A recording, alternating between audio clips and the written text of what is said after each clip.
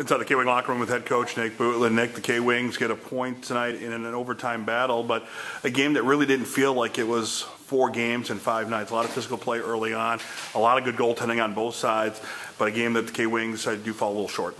You know what, the pace of play was fantastic for both teams. I thought it was a solid sort of playoff field type of game with the atmosphere that they had here on a Sunday and the fact that they're playing so hot and their team's doing so well right now. So, you know, I felt we came in and we had our opportunities. You know, we kept pushing in the third period. We had the momentum in the third period. They were throwing lots of pucks away, and we said, just keep forcing it, keep pressuring, and we're going to get our chance. Don't cheat to make it happen. And Bloomshand's able to capitalize with a rocket of a shot over the shoulder, but you knew it was going to be a perfect shot.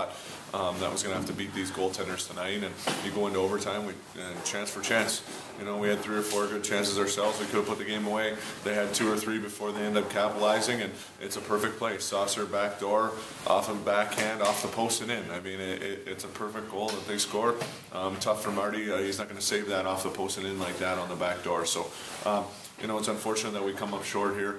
But a battle-tested team that we played, and excited to play them more often. Talk about the Bloomshan goal, because you go back a couple minutes before that, he gets tripped up, and a guy that missed a lot of time goes to the bench. He looks like he's banged up. It seemed like the serve has a wake-up call. He comes up, he starts finishing checks, and no doubt the torque was there on that last shot, as you mentioned.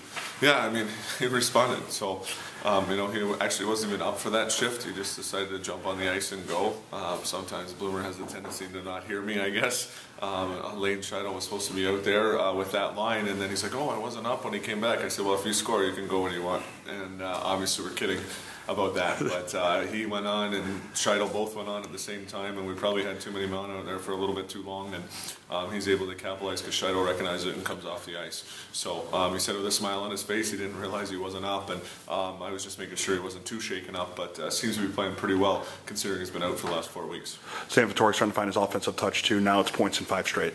Yeah, finding a way to battle for us and compete for us, and I know that there's a lot of guys on this team that aren't 100% right now with all the hockey that we're playing, and Sammy's one of those guys, and finding a way to contribute, and you know, it's good to see him on that pace. I think it's 5 in a row now with a point. Well, the road doesn't get easier for you guys. We go to Orlando on Thursday. They're 8-2 in the last 10. Florida leads the Eastern Division, so the road will be tough here to finish this 5-game route. Yeah, I mean, we don't have any free passes throughout this schedule of ours, and the teams that we're playing, everybody's a battle every night, and it seems like when we find teams, they seem to be on rolls. You know, Indy Fuel's been one of the hottest teams in the ECHL. We played them. You know, we go into Orlando, then now they're 8-2, so now we're going into that building, and then obviously another huge test in Fort Myers with the type of team they are and the record they have this year. So it's exciting. We want to play the best to see where we're at, to see what we have to do to be better, and to see what we have to do to climb the ladder. Well, we'll talk to you Thursday night from Orlando. Thank you.